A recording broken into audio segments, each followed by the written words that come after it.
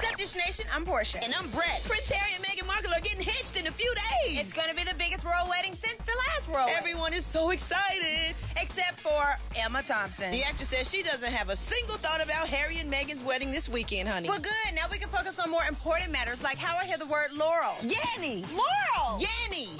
Catch Dish Nation every weeknight for more on all the stories we're dishing about. Yanny. Laurel.